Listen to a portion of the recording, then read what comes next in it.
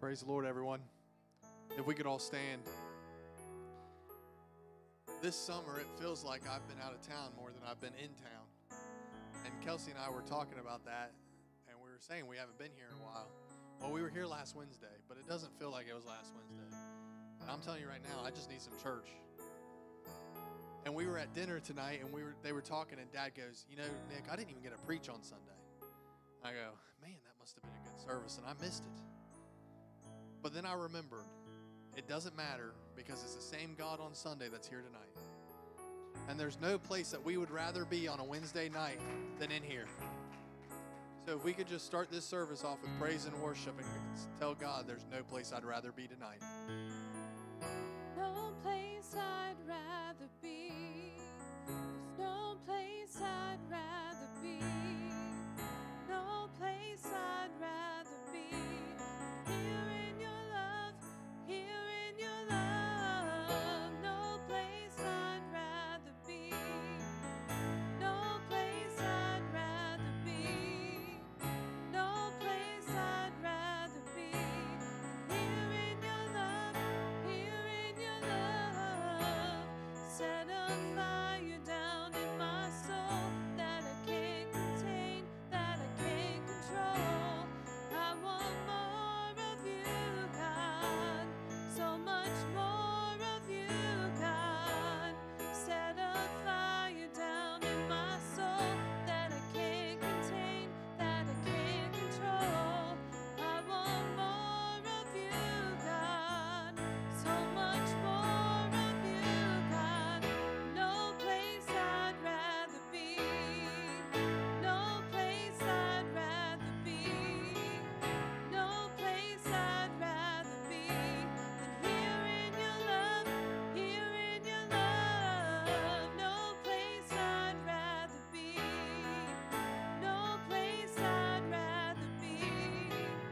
No place I'd rather be than here in your love, here in your love. Set a fire down in my soul that I can't contain, that I can't control. I want more of you, God. So much more of you, God. Set a fire down in my soul that I can't contain, that I can't control. I want more of you, God. So much more of you, God. No place I'd rather be. There's no place I'd rather be. No place I'd rather be than here in your love, here in your love. No place I'd rather be. No place I'd rather be.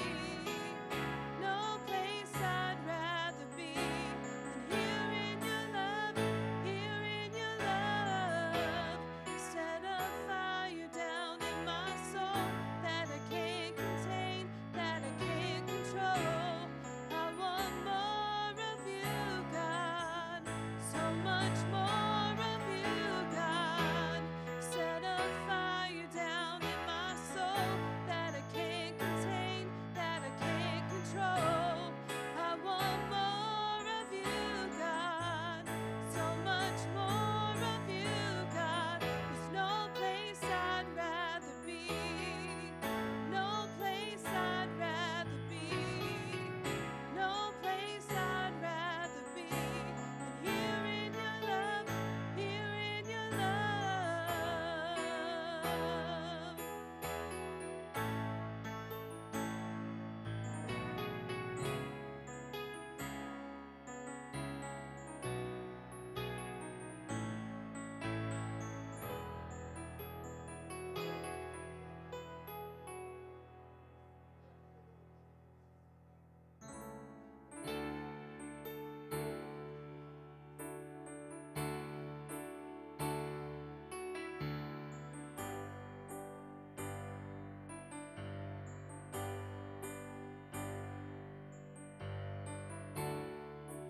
There's nothing worth more that could ever come close. Nothing can compare. You're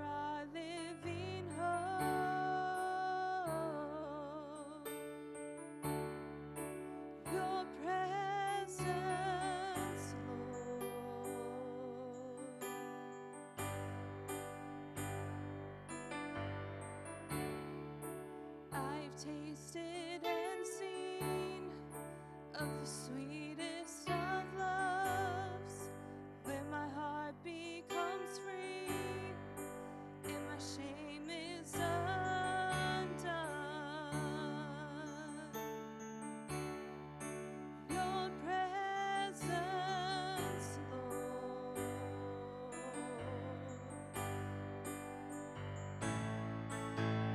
Holy Spirit, you are welcome here.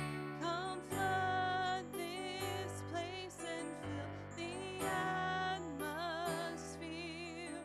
Your glory, God, is what our hearts long for, to be overcome by your presence, Lord. Holy Spirit, you are welcome here. Come flood this place and fill the atmosphere. Your glory, God, is what our hearts long for, to be overcome by your presence, Lord.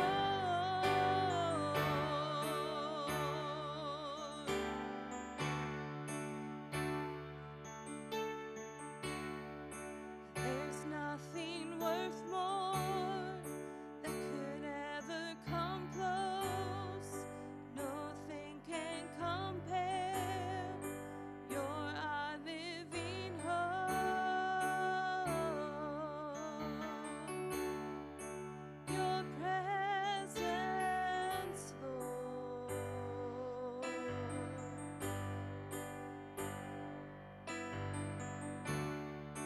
I've tasted and seen of the sweetest of loves, when my heart becomes free and my shame is undone. Your presence, Lord.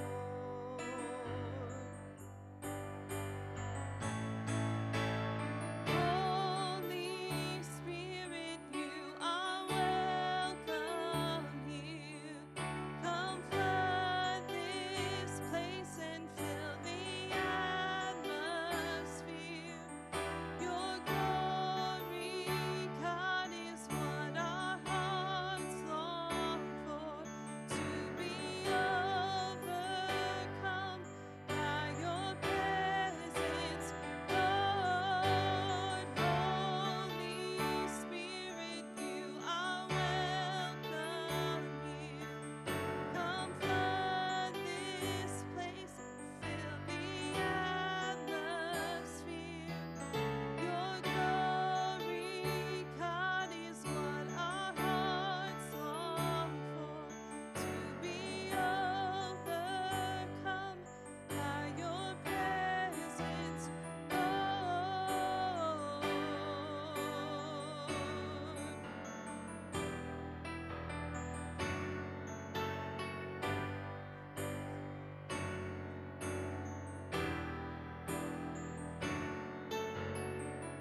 Let us become more aware of your presence.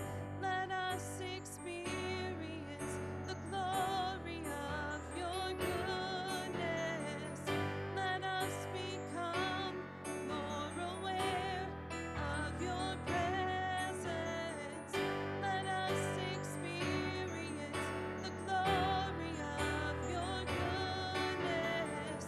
Let us become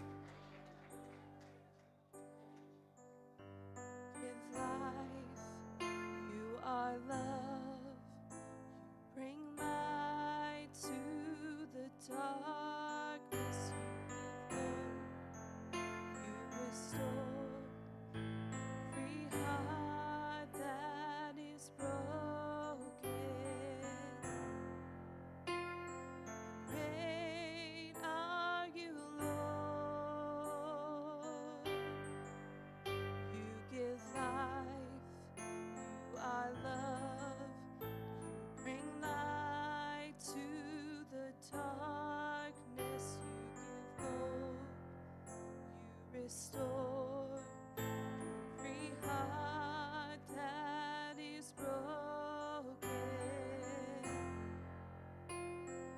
Great are you, Lord. It's your breath in our lungs, so we pour out our praise. We pour out our praise. It's your breath in our lungs, so we pour out our praise to you only. It's your breath in our lungs, so we pour out our praise. We pour out our praise. It's your breath in our lungs, so we pour out our praise to you only. Great are you, Lord. And all the earth will shout your praise. Our hearts will cry, these bones will sing. Great are you, Lord. All the earth will shout your praise. Our hearts will cry, these bones will sing. Great are you, Lord. And all the earth will shout your praise. Our hearts will cry, these bones will sing. Great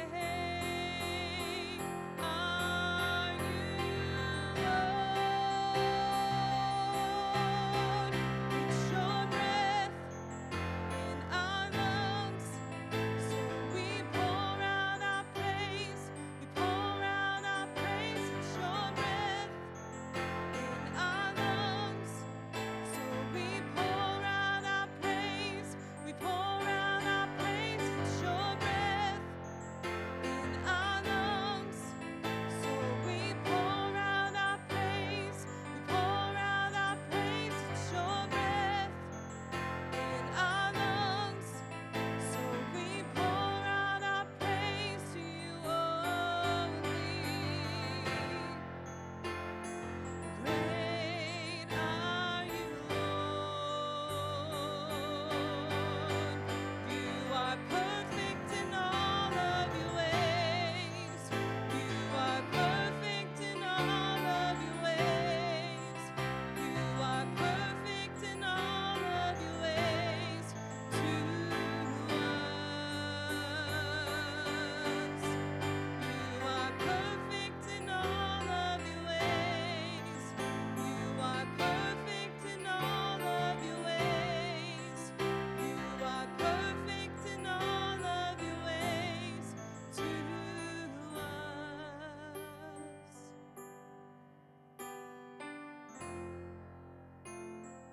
Great are you, Lord.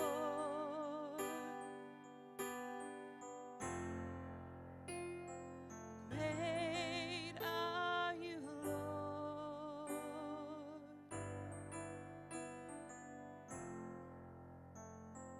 Great are you, Lord.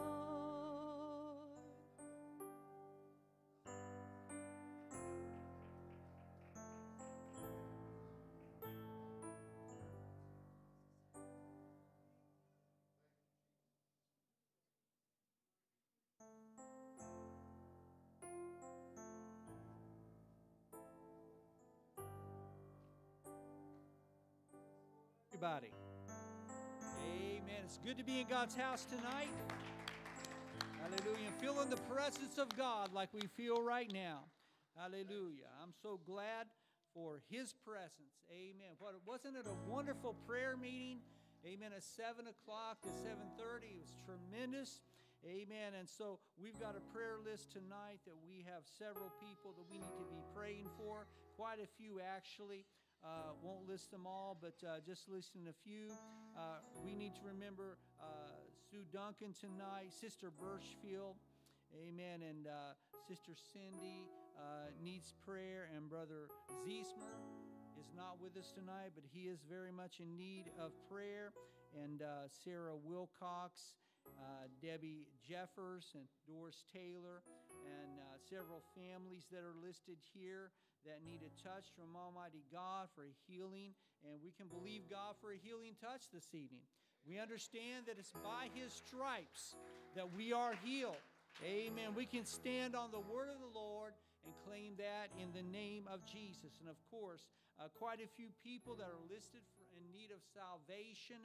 We need to always pray for the lost, right?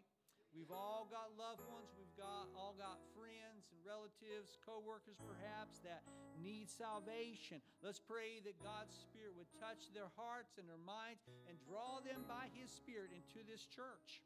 Amen. And they can feel the presence of God. Hallelujah. Praise the Lord. Amen. So if you have a special need or request, just raise your hand right now. God knows all about that.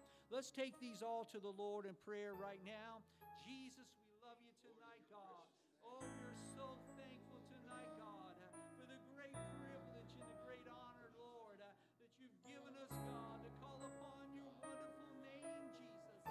God, and to have that assurance from your word. God, if we bring these needs and requests before you, Lord, you're going to hear and answer our prayers. God, I pray, Jesus, for all these in need of a physical healing, a physical touch, God. Lord, those that are in the hospital, God.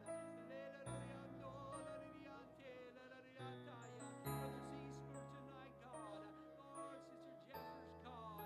Lord, Sister Birchfield, Jesus. Oh, God, that you just touch all of these that are listed on the prayer list tonight, God. And we're believing you, Lord, for the many souls, oh God, that are in need of salvation. Touch their hearts, God. Even as we pray, Lord, that your Spirit would touch them, God, and draw them by your Spirit into the church, God.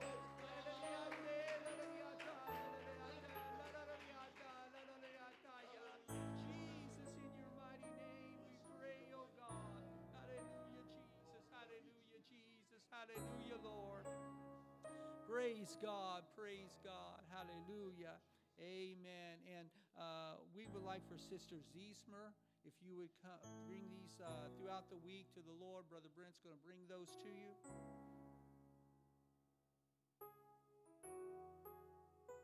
Hallelujah. Praise God.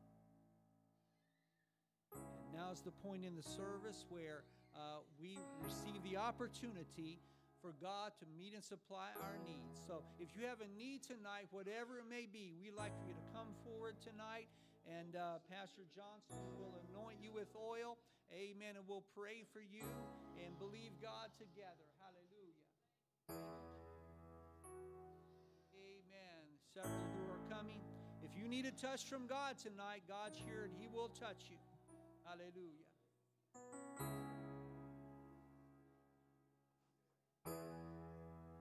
Healing is here.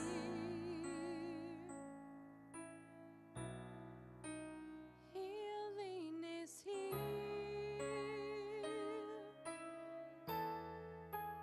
Healing is here.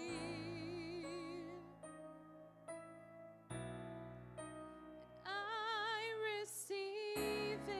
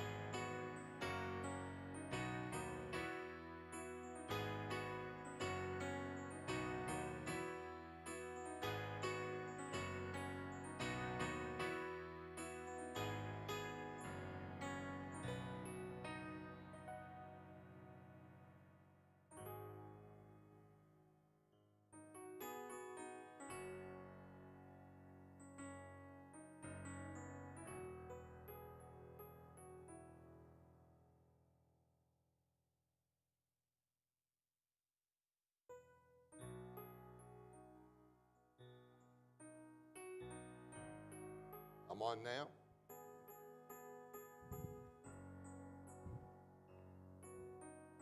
Well, now you can hear me. Amen. Praise the Lord, everybody. Good to see Tina back with us tonight. Thrilled that she's back. Had a good visit today. Actually went to visit Tina and ended up visiting with Archie, and which is her dad, and had a real good visit with her dad. He is a young 89 years old.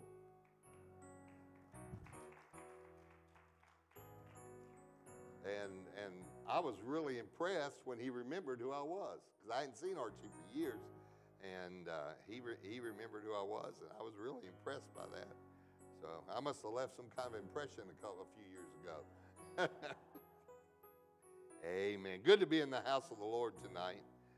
If you would stand with me, I want to read from the word of the Lord.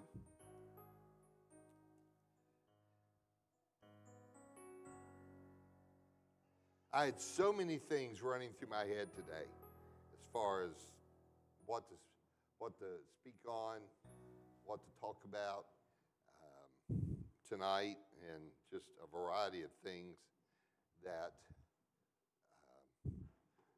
so I kind of put them all together. So we'll see how it comes out. It's been in the oven a while, so it should be pretty good by now. But you better pray for me tonight. The Lord help me. 2 Timothy chapter 1 and one verse 6. 2 Timothy chapter 1 and verse 6. Paul the apostle telling Timothy the young man, wherefore I put thee in remembrance. Obviously, he'd been told this before. He said, I want you to remember that thou stir up the gift of God which is in thee by the putting on of my hands. Now, I want us to go to the Old Testament, to the book of Joshua, chapter 14.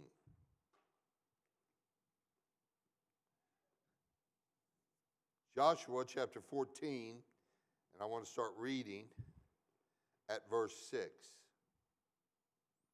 Joshua 14 and verse 6. When you get it, say amen. Joshua 14, verse 6.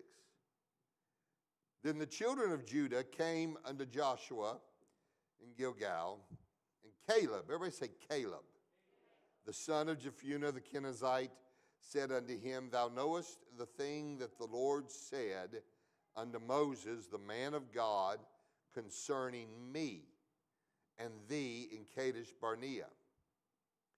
40 years old was I, when Moses, the servant of the Lord, sent me from Kadesh Barnea to spy out the land, and I brought him word again, as it was in mine heart.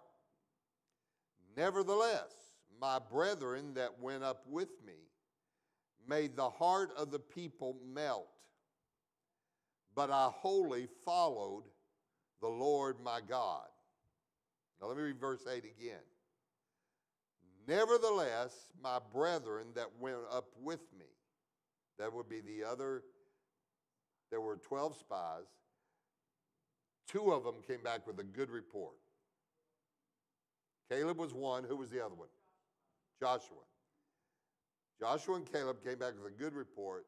The other 10 came back with a report of doubt, a bad report. Matter of fact, the Bible at one place calls it an evil report. He said, but I wholly followed the Lord my God.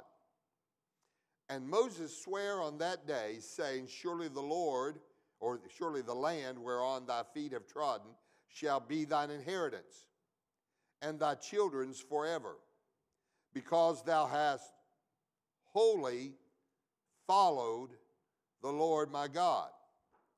And now behold, the Lord hath kept me alive, as he said, these 45 years, even since the Lord spake this word unto Moses. while the children of Israel wandered in the wilderness. And now, lo, I am this day 85 years old. So he's 85 now. He was 40 when the Lord spoke to Moses. He's 85 now. As yet I am as strong this day as I was in the day that Moses sent me. Now, I read that and I just said, wow. I'm as strong as 85 as I was at 40. God bless him. As my strength was then, even so is my strength now for war, both to go out and to come in.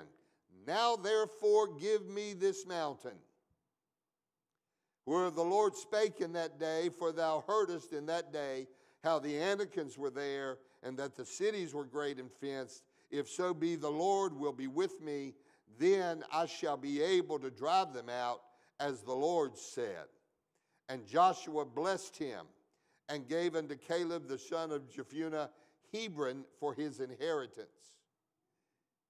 Hebron therefore became the inheritance of Caleb, the son of Jephunneh the Kenizzite, unto this day, because that he wholly followed the Lord God of Israel. And the name of Hebron, Hebron before was Kirjath Arba, which Arba was a great man among the Anakims, and the land had rest from war. Who were the Anakims? They were the giants in the land. As a matter of fact, Hebron was the birthplace of Goliath. That's where Goliath came from. I want to preach to you, talk to you, minister to you in the next few minutes. Revival must be personal.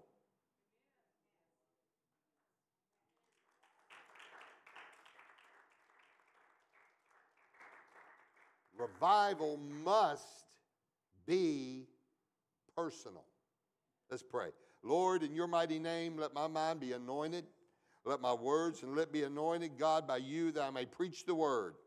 That, God, I may minister, God, what you have delivered on my heart, placed on my heart. And I pray, God, by the hand of the Lord, God, that you minister this day through the power of the Holy Ghost and the anointing of God. Lord, we give you all the praise, all the glory. We lift you up, oh God, in the name of the Lord Jesus Christ. Lift your hands to the Lord one more time.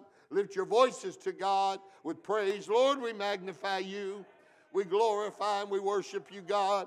Hallelujah, hallelujah, hallelujah. Blessed be your mighty name. God, let your anointing, let your power, let your word come forth with authority. Hallelujah, Lord. We bless your name, oh God. Thank you, Lord Jesus. Hallelujah, hallelujah. Blessed be the name of the Lord. In Jesus' name. Will you help me out tonight? Will you help me out? Amen. You may be seated. Sometimes we lack a clear understanding of what real revival is. We get the idea that revival is a week-long series of services with a designated evangelist and special singing, and when we put revival on the poster, and we've done that, and that's an awesome thing, but revival is so much more than a week of services. Revival's more than something that we put across as a banner across our platform as our goal. We do desire revival. We want revival. We want the outpouring of the Holy Ghost. We want the outpouring of the Spirit of God. We want the glory of God to fall. We want deliverances to take place, salvations to take place, people getting the Holy Ghost, people being baptized in the name of the Lord Jesus Christ. But for revival in the kingdom to happen, revival must first become personal to every single one of us.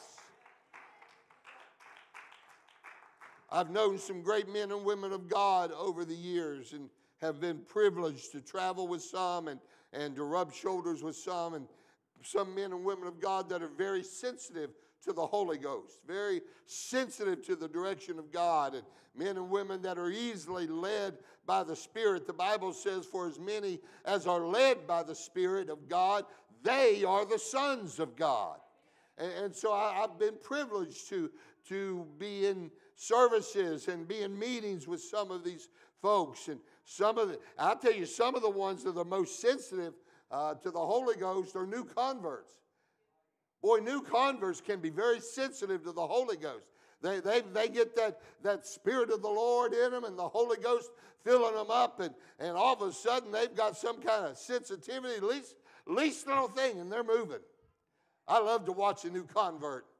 I do. I love to watch a new convert. They're exciting to watch. Some of us, we get too Pentecostalized. Hello?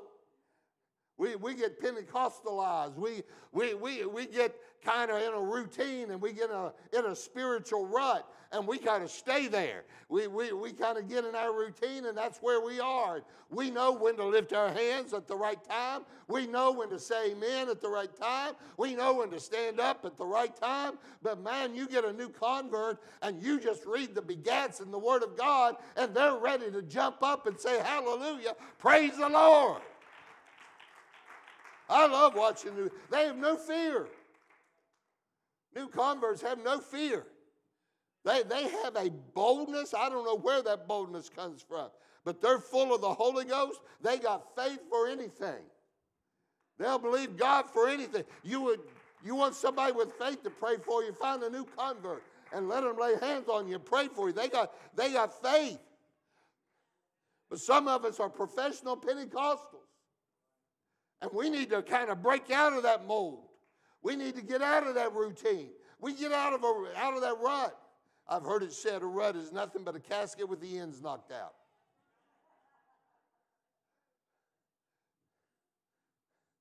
We need to be less Pentecostalized and more Spirit-filled. What would happen? What would happen? Because when you get Pentecostalized, then you start worrying about what people are going to think about you. You get Pentecostalized, you start worrying about what people are going to say about you. What would happen if we had no fear of that? What would happen if we had no fear of rejection when we went out witnessing to people? What would happen if we had no fear of criticism and all we was concerned about was hearing the voice of the Holy Ghost, hearing the voice of God, listening to the voice of God? Too many have lost their spiritual edge. They've lost their spiritual edge, and we need a revival that's personal. That's why Paul, when he wrote to Timothy in the scripture, and he was encouraging him and directing him, he said, stir up the gift of God that is in thee. He said, thou stir it up. He didn't say schedule some special services. Go look for a special evangelist. Well, wait for that special Sunday morning. He said, no, you stir it up. You've got the gift. The gift is in you. You stir it up. This has got to be personal, Timothy. This is something you've got to do. See, this thing started out personal. When you got the Holy Ghost, and there's no more important thing that can happen in your life than that you are born again of water and of Spirit. There is no greater feeling in your life than when you realize that your sins have been forgiven by God and covered by the blood of the Lamb. Your name is written down in the book of glory, that you are now a child of the Most High God. That is the single most important thing that can happen in your life. It's the single most important thing that you could ever hope for. And I don't care how religious you are. You've got to be born again. I don't care how well you know the Bible. You've got to be born again.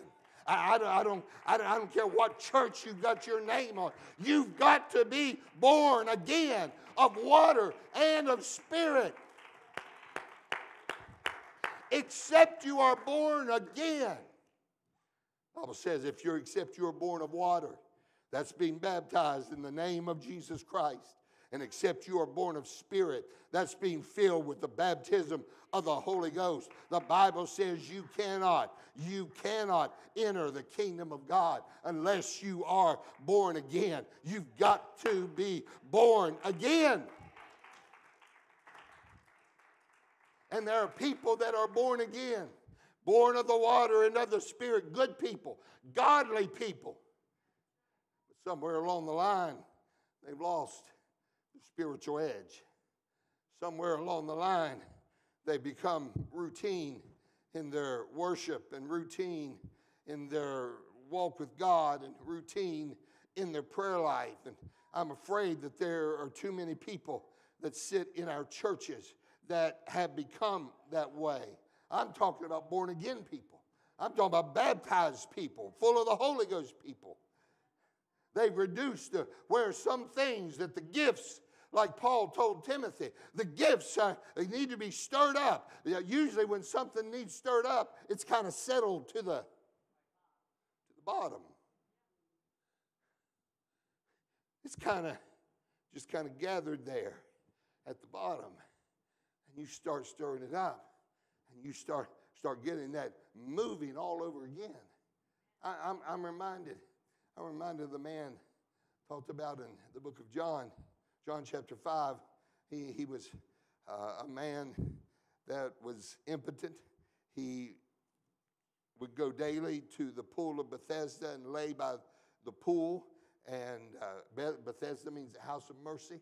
And he would go there, and there would be a great multitude of people, impotent folks, the Bible said, that were there. And I'm talking about, there would be the blind and the halt and the withered and the lame and all of that, all gathered around that pool. And I'm sure there were new people every day coming into that group of people that were there waiting for the moving of the water.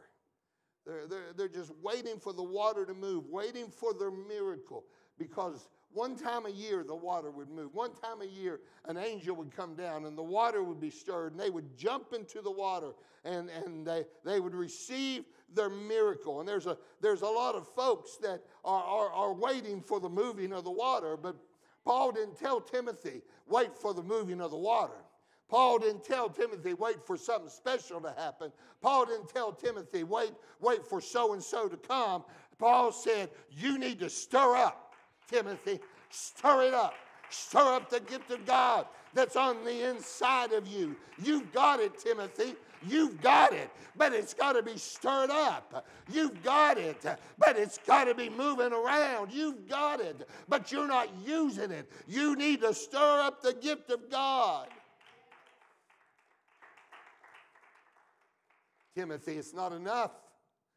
It's not enough just to receive the gift, but the gift's got to be active in your life. It's not enough just to receive the gift. That's the easy part. Receiving the Holy Ghost is the easy part. But that gift has to be stirred up. It has to be moving. It has to be activated.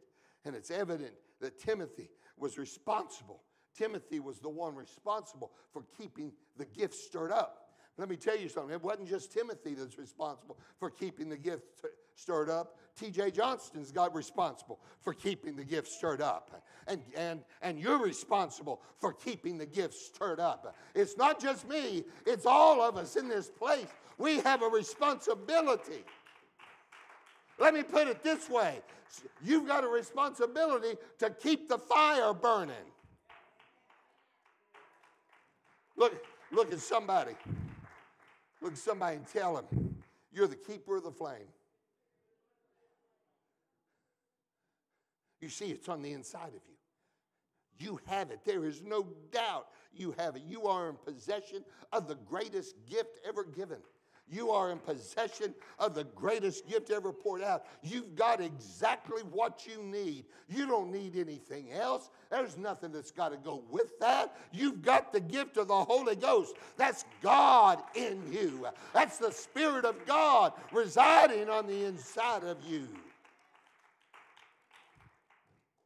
But I'm afraid sometimes that there's a whole lot of apostolic folk, Holy Ghost filled folk, who are also sitting back waiting for the moving of the water. There's some apostolic folk that's kind of gathered around the pool, and they're waiting for the moving of the water.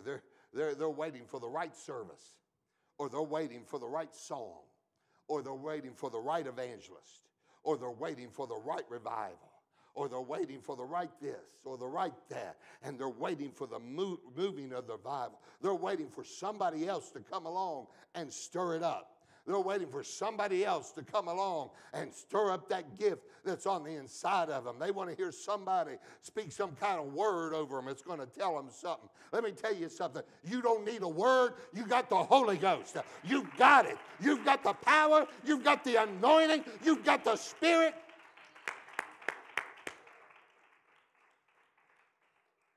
Hallelujah.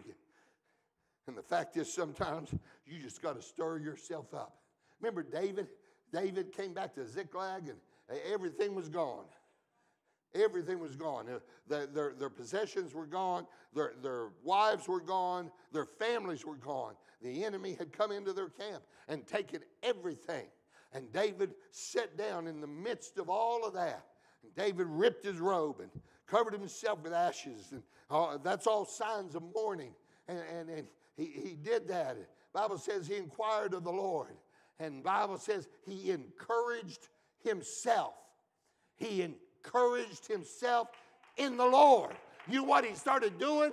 He started remembering every victory God had brought him through. Started remembering the lion and the bear and Goliath and the Philistines and all these victories that David had come to. And he remembered that if God was God of those victories, God is God of this victory. Sometimes you got to stir it up while we're waiting for the water to stir, waiting for the right song. God's waiting on us to stir it up. While we're waiting on another preacher or a right evangelist. The Bible says if you'll draw nigh to God, if you will, He will draw nigh to you. You draw nigh to God, He will draw nigh to you. It's you coming closer to God.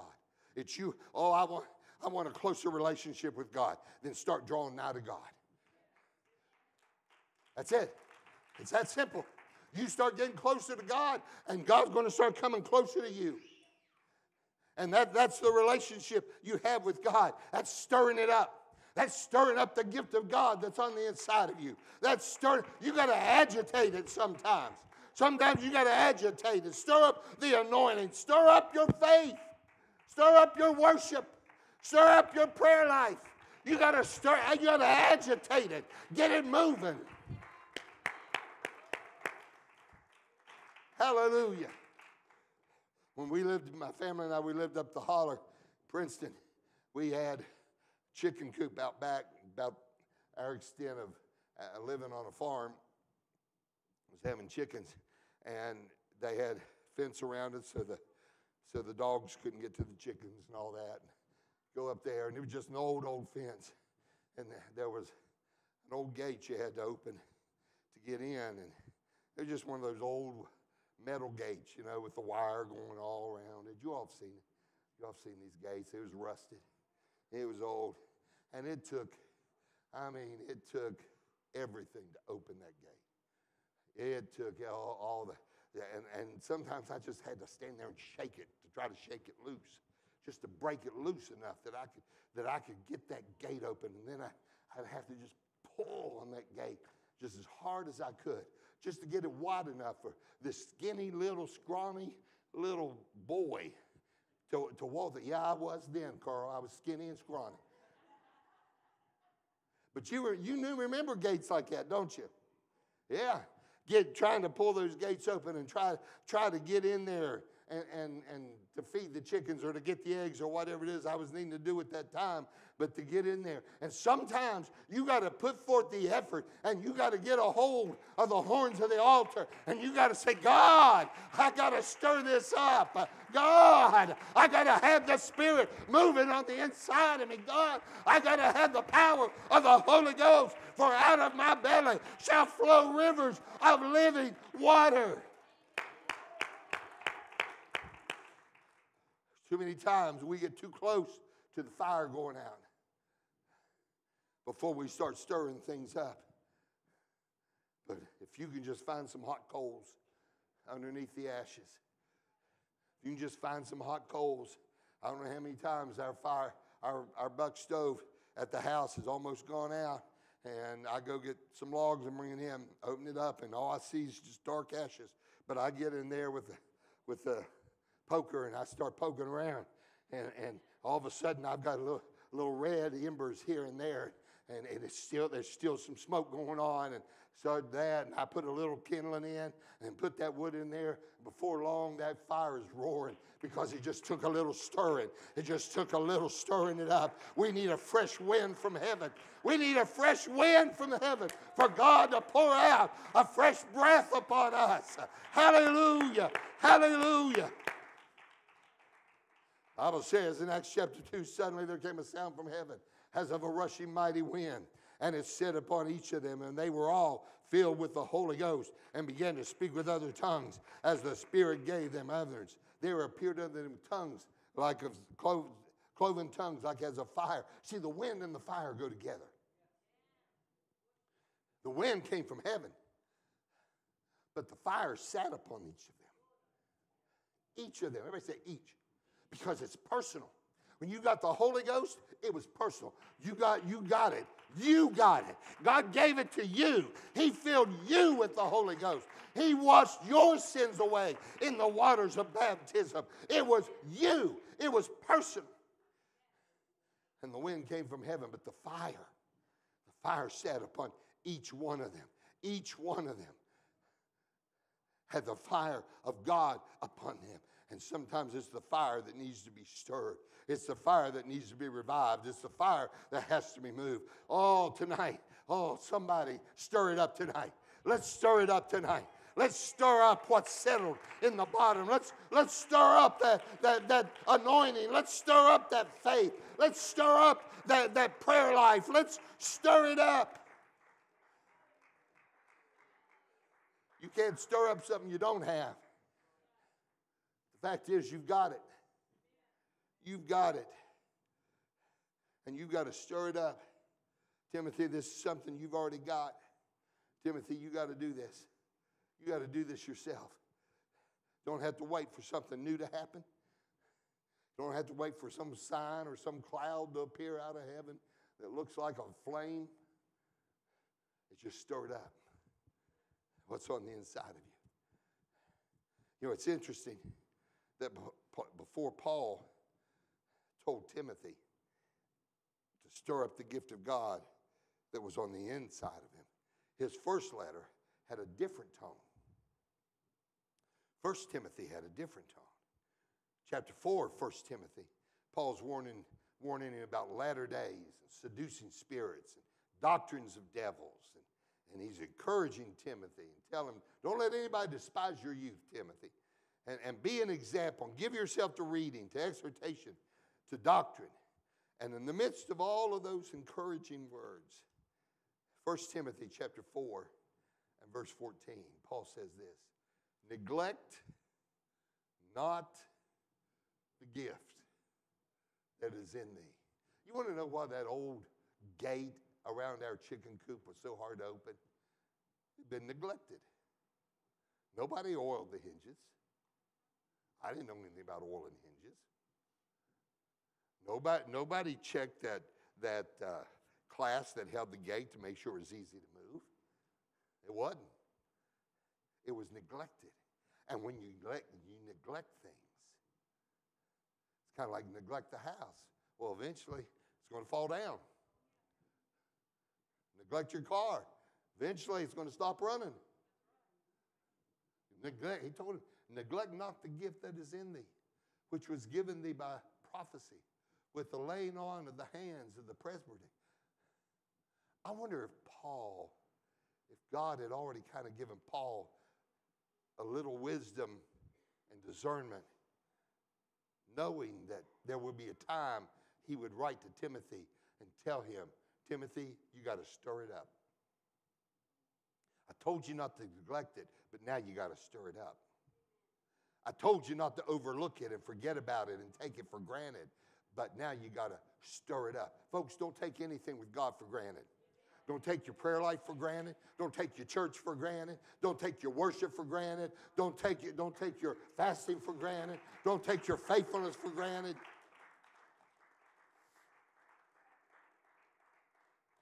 Because the devil will try his best. He will try his best to get you in a place of lukewarmness. Lukewarmness, we could talk about that in the church of Laodicea. He said, I'd rather just spit you out of my mouth if you're lukewarm. I'd rather you're hot or cold. I could deal with you if you're hot or cold. But when you're lukewarm, you think you're in, but you're not. You think you're okay, but you're not. The devil wants to get us in a state of lukewarmness and a state of indifference. And he will try his best to get you there. He may not be able to get you with addiction. He may not be able to get you with fornication or adultery. He may not be able to get you with this or that. But he can, if he can just get you in a spirit of indifference, a spirit of complacency, where a spirit where you just kind of settle in and just going to ride your way through. And you just kind of settle in there and just go on. We need to wake up. We need to wake up. We need to wake up and understand we got to stir up the gift of God that's on the inside of us. Now, I got to tell you, Caleb's one of my heroes. I love Caleb in the Old Testament. Caleb was awesome. Caleb had something in him where he stood there on that day when they come back with the report. They had walked over into the promised land, and Caleb comes back and says, we are well able to take the land. We could take, they're standing there. It took two guys to carry the grapes. They brought them back over. He said, surely the land flows with milk and honey. It's everything God said it would be. Let's take the land. But the other 10 spies said, no, there's giants there. There's fortified cities there. We can't do it. We are grasshoppers in their sight. He said, we can't do it. We're not going to be able to do it. And you know the story. They didn't do it. And God got very angry with them. And Moses actually had to go before God and defend them. Because God was ready to destroy them and start over. And Moses stood in place and interceded for them and stood in the gap for them. But Joshua stood there, and as God is telling them what they're going to do, they're going to have to wander in the wilderness for 40 years. That whole generation is going to have to pass before they can enter the promised land. And Joshua's standing there, and the Lord speaks to Moses and says, tell Joshua, I'll give him this land. I'll give him this land. This will be his land. And so Caleb is standing there, and Caleb is surrounded by doubters. The only one that's with him is Joshua. And do you notice, out of 12 spies, you only know 2 names? Joshua and Caleb. That's it. That's the only 2 names you know. You don't know any other names because nobody else had a report of faith. The only ones that mattered were the ones that had a report of faith.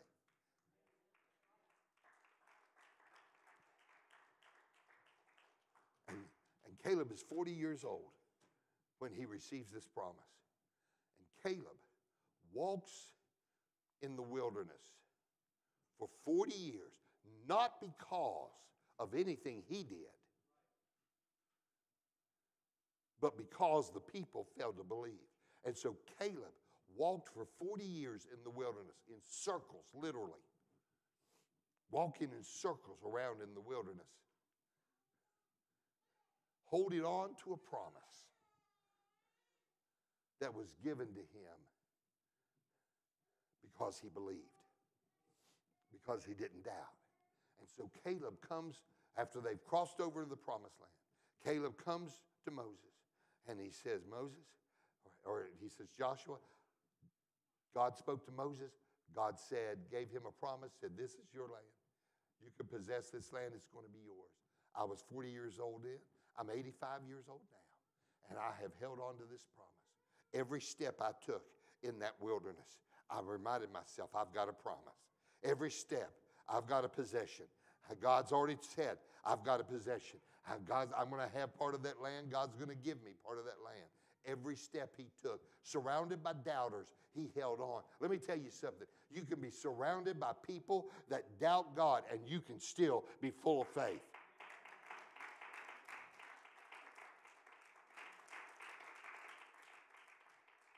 You can be surrounded by people who have no clue spiritually what's going on, and you can still have the gift of God stirred up on the inside of you. And that's what Caleb did. Caleb did that for 45 years after walking away from the promised land, knowing they could possess the land. For 45 years, he kept it stirred up on the inside of him. He kept that promise stirred up. He kept that faith stirred up. He kept that fire stirred up. He kept the gift of God stirred up on the inside of him, because every day he knew, I'm one day closer to my promise. I'm one day closer to claiming what God has said I can have. Oh, somebody, stir up the gift of God.